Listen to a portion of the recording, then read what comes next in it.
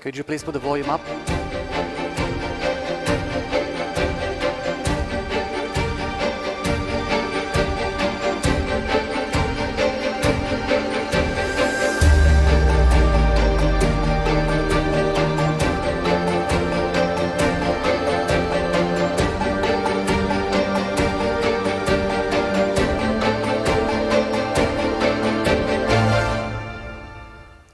Good morning. I think medicine has been becoming a science fiction movie. There are so many examples for that. First thing first, we can print out customized prosthetics for that individual person. We can print out biomaterial, that's a bladder printed out in a 3D printing lab. We can print out liver tissues, kidney tissues, synthetic skin, bone, cartilage, university by university. For years I've been saying that at some point we will print out drugs. And this summer, the first drug printed out with a 3D printer was approved by the FDA. That's using the normal method of 3D printing, printing out layer by layer. So again, now we can print out drugs on demand. Only in one condition now, but that's going to change obviously. Moreover, we have a scanner very soon that can tell us what we had for breakfast. Now you can only guess. But this scanner will tell us what exactly we are eating, what allergens, toxins, or food contains. And that comes out to the market in Q1 next year. Moreover, this is a lung. That's the organ on a chip technique that can mimic the physiology of the human lung. And they will soon have one chip for the liver, the kidney, the heart, and they plan to connect all these up by the end of 2016, creating the first human physiological virtual model. So imagine that we will tell our kids that in the 2000 years, we tested drugs on patients. We gave drugs to some of them, we gave placebo to others, and tried to find a difference. That was a barbaric era in the early 2000 years. But with these, we could do clinical trials in silico, testing thousands of new drug molecules on billions of patient models with cognitive computers like Watson. For years, we've needed help in medicine, and now we finally get that help. When we need information, we get it immediately. In 1996, the IBM Deep Blue supercomputer had a match with the reigning chess champion Garry Kasparov, and of course, Kasparov could win that match. But 1 year later, in 1997, the computer could beat the best chess player in the world. And Kasparov had a very furious press announcement saying that that was not fair because he, as a human, didn't have access to these massive databases. Since then, he has been organizing advanced chess championships in which the computer plays with the human player. They are one team. No one can beat them. So that's the jackpot combination, the utmost creativity of the human mind and computing power. For the last few years, these supercomputers have been used at different US clinics in oncology. So when the patient comes in, the doctor knows what information pieces are needed out of the 23 million studies out there. And 1.5 million studies are added every year. So it's humanly impossible to be up to date.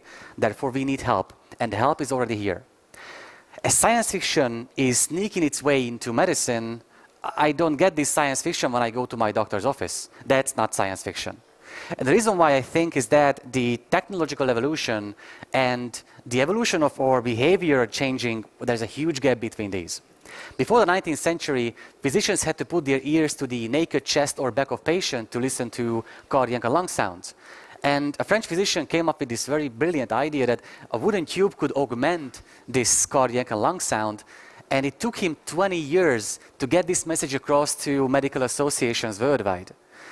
Since then, the stethoscope has become the symbol of being a physician. If you have a stethoscope around your neck, you're a physician for sure.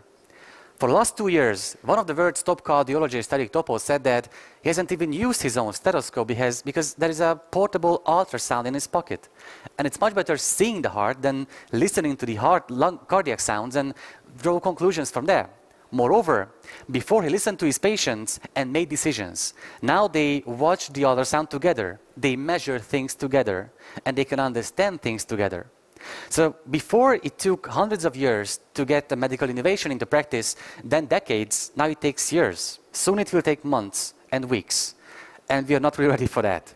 If you take a look at the medical black bag of a doctor's office, a GP's office, you will find really strange things in there.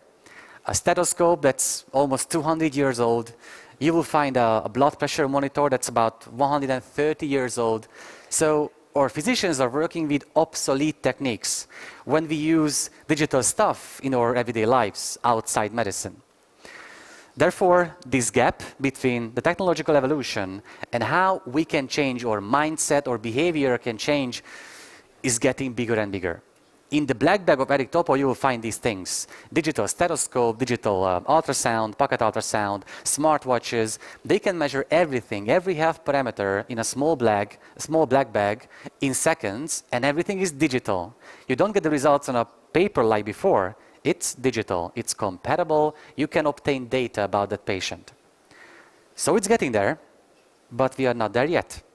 I believe that no stakeholder of healthcare, from patients to physicians, researchers, developers, decision makers, no one is ready for what's coming next. And the problem is, a tsunami of technological changes is coming towards us. And I believe if these waves hit us unprepared, as we are now, it's going to wash away the medical system as we know it, making it a purely business-based service without any kind of human interaction. No one wants to let that happen. Even as a geek, I must say that we need the human touch. That's a major part of providing care.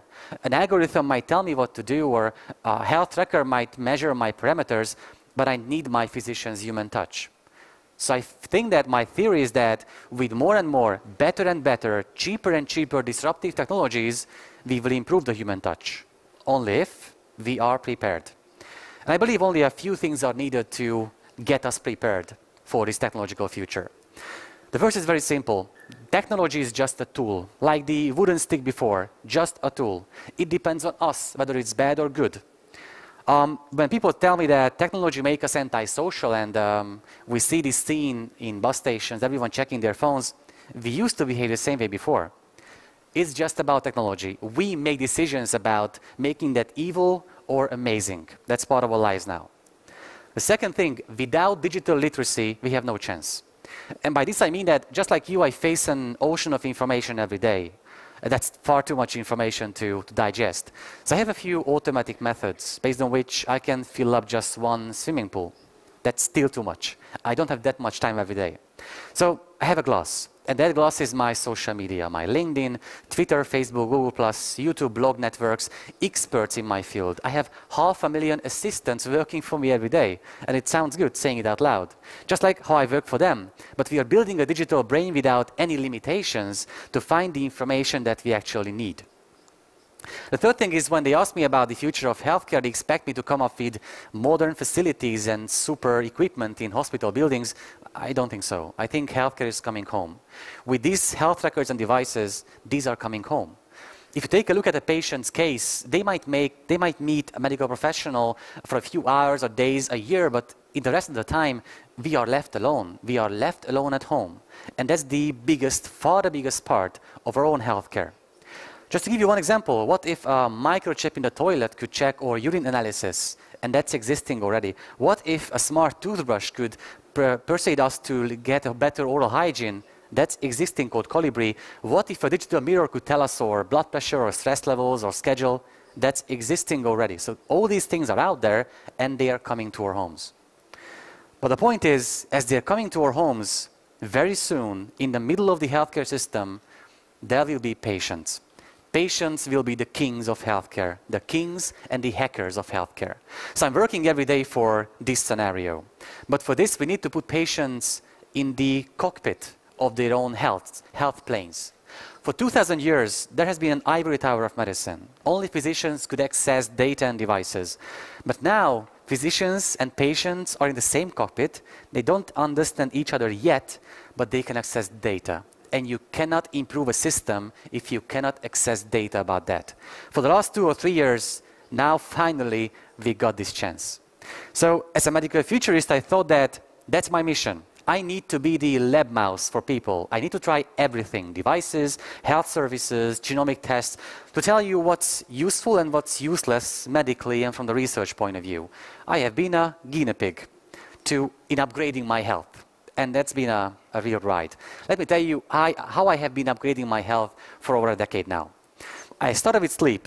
I used a very simple French device to measure my sleep. I wear it on my wrist at night, and after 5 days, I learned a crucial thing about my life. Is that It doesn't matter for me how many hours I sleep for. What matters for me is if I have one long deep sleep period. That's quite a crucial information. So I try to find the list of things I shouldn't do before going to bed in order to have a good night's sleep. And in a week, I was done. I'm having a good night's sleep every night now. But I couldn't wake up just like this. So I turned to the cheapest and simplest crowd-funded smartwatch, and I can tell that smartwatch, well, wake me up between 7:20 and find the best spot. It's its job. So it takes my movements, and when I'm not in deep sleep anymore, but in light sleep, it wakes me up with one gentle vibration. No alarm sounds, no snooze function, one gentle vibration. I wake up like this. So 2 cheap assistants are working for me to have a good night's sleep. And I don't even use them anymore because I have the behavior change right now. That was one thing.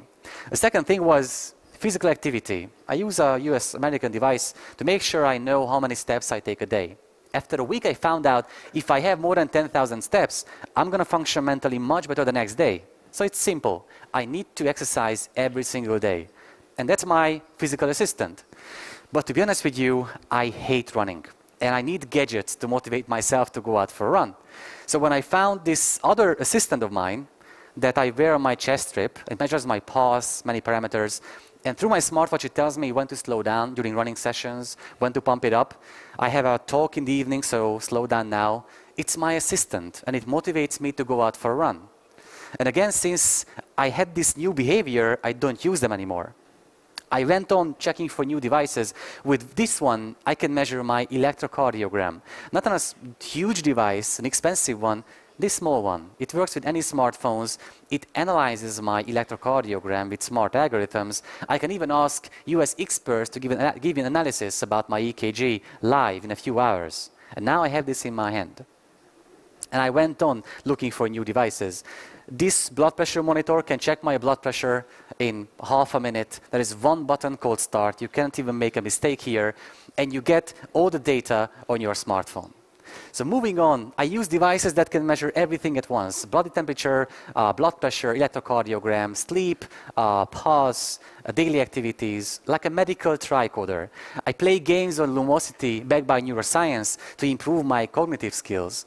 I listen to music at focus at will to be able to focus because these kinds of music are generating the best potential brain activity in your mind.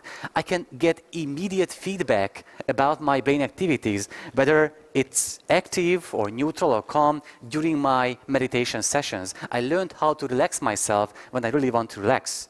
I've got all these in my hands right now. I can measure my stress levels, and it makes me stressed to find out by this that I'm more stressed than my wife. But now I'm working on that by the help of the application. I've had genomic tests. I learned what kind of mutations I have, what conditions I might have in the future, what I should know about the future of my own health so I can prepare. I had my microbiome tested, the 8 kilograms of bacteria living in my digestive system. Now I know what I live with, how they affect my diet, my sleep activity, my meditation sessions. I know my body because I could get things measured from home. I have my genome sequence because I measure that from home. All patients have these potentials and opportunities now. They can measure whatever they want. That's the freedom that finally we can access our own data from home.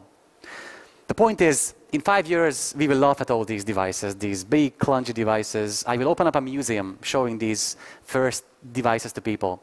We will have digital tattoos, things that can measure all our vital signs and health parameters, and they let us know when there is something we should take care of, when it's time, not me trying to find the best solution for my health parameters. We will have devices attached to our smartphones that can detect malaria, that can do a urine analysis at home, so we will access even the clinical laboratory from home. Although, I don't think that healthcare is going to be changed from the top to the bottom by organizations and governments and companies. I believe we can change it from the bottom to the top, individual by individual. Physician, researcher, patient, developer, decision maker, one by one.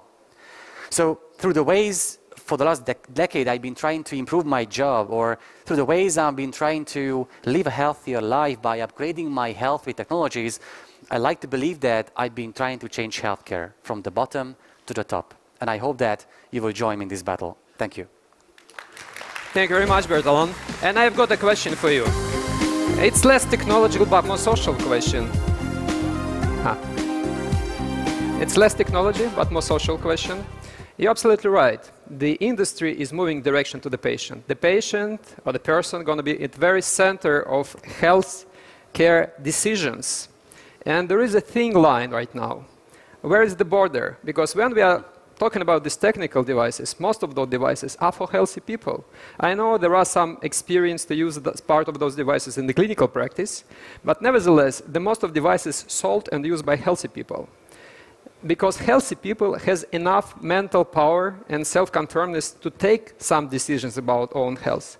What about people who are sick? What about people who are patients? Are they ready to give responsibility for own health and for the clinical decision from them to the doctors, or they're ready to take them by itself, the clinical decisions? What's your experience? You make an excellent point here. The reason why it has been like this is that companies found the business driving force from healthy people who would have the money, who would have the motivation to live a healthier life, and they are happy to measure anything about their own health. But the point is, it becomes really useful when we can put these devices into the diagnostic processes and then therapeutics. And now there are only 1, 2, 3 examples in both, while there are hundreds of devices out there for healthy people. What matters is, I think now we are building a pyramid. And on one side we have healthy and diseased people who should have a better demand towards companies. On the other side we have companies building better technologies if the demand is big enough. Right now we have the building blocks out there, but nobody's building that pyramid. So I feel like that's my mission, to connect them up. If there are better demands from healthy people towards companies, they will start feeling that they have the business driving force towards building better things for people with medical conditions as well. But we need to start somewhere. And these are, again, funny stuff out of the first years of this health record revolution. So at the end of the day, you believe that the person would be ready to take responsibility for self-diagnosis and making clinical decisions, how to treat itself. That shouldn't be self-diagnosis. If you ask empowered patients, none of them will tell you that they want to become doctors. They will tell you that they want to get this freedom, that they are able to measure things about their health, but they will need their professional, their medical professional, to help make a decision with. Right now it's a godlike rule. Physicians will tell patients what to do. That's how we are trained. But soon it's going to be a shared medical decision-making process in which they are equal partners on the same level. They can discuss things. Patients are experts about their own health, mental, physical, emotional health, but physicians are experts about their own medical profession. Okay. And then together they can find the best solutions. Okay, I think we have to put our hands together. Sorry, one more.